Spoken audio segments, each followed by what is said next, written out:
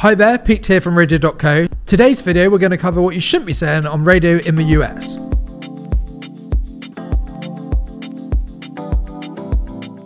So whilst the UK radio is covered by Ofcom, in the US radio is covered by the FCC, the Federal Communication Commission.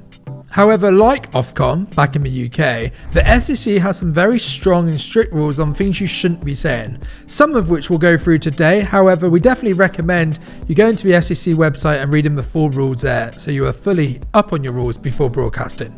So here are some of the main things the FCC says you can or shouldn't be saying on the radio. So you can't say anything obscene. Obscene isn't one of the US First Amendments, so it can't be said on the radio. For something to be regarded as obscene, it has to meet 3 bits of criteria.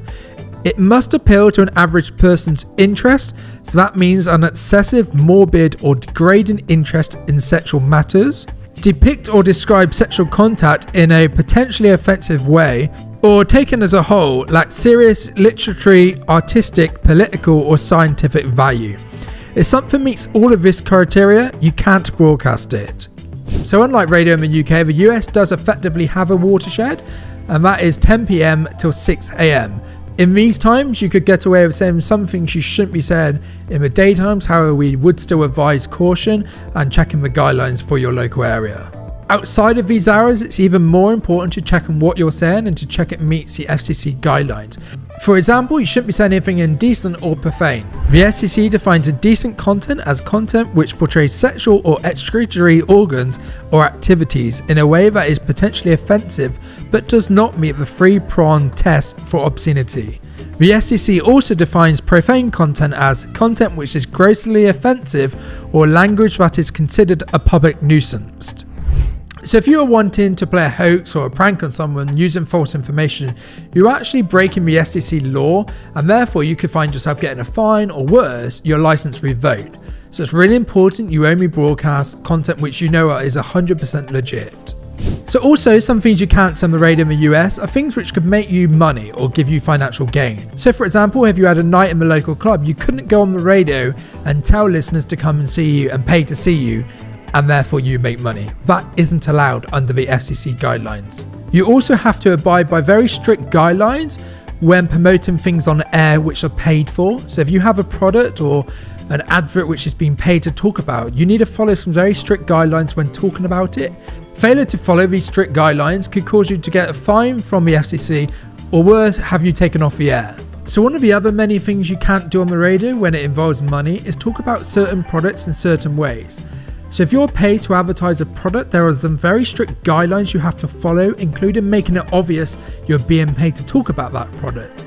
Failure to do this, as I'm sure you're going to guess, could result in you having a fine from the FCC or once again being taken off the air.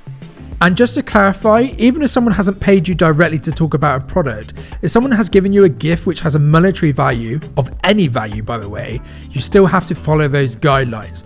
So if you have a gift which is $5 for example, you still have to follow the guidelines, the same as if you had a gift which was $5,000. These guidelines are very important and need to be followed. However, these rules don't mean people can't give you gifts. There are just some very strong rules about how you talk about those gifts on air. One of the main important things to do is clarify this is a gift and someone has given it to you. Also the same as if you're being paid to talk about a product, you need to clarify that. So we would definitely recommend reading the FCC guidelines on gifts and paid promotions to make sure you don't fall foul of any of those rules. So another thing which is slightly different in the US than the UK is radio station names. In the UK, we have station names which a lot of presenters might change how they say it on the air. However, in the US, you have IDs. Let's say Z100 in New York, for example. These IDs are part of the station's legal entity, and these have to be said exactly as they are. You can't change them, you can't change the letters. You have to pronounce these IDs exactly the way the station was given them. Also, whilst talking about IDs, the IDs have to be played as close to your top of hour as possible. For example, they have to be played 5 minutes before the hour or 5 minutes after. This is once again an FCC requirement and something your station has to abide by. So if you're like me, you might have wondered before how some of these radio station IDs become to be. These IDs are made of your radio station's call letters followed by your licensing city. So just to close off the chat about IDs, as we mentioned, IDs need to be pronounced on air exactly how they were given to you. You could add in your frequency, so say your ID was ABC and you're on 88 AM, you could add your frequency in, but that's it. You can't change or move around your ID. It has to be read out on air as the FCC gave it to you. So that's it for today. I hope this video has given you a brief guideline of some of the things you can or shouldn't be saying on the radio in the US. However, we definitely recommend you read the FCC guidelines and are fully up on them before broadcasting on the air, just so you're not breaking any laws or rules in the US. But for now, that's it from me. Take care and happy broadcasting. And just before you go, how would you like to launch your very own online radio station?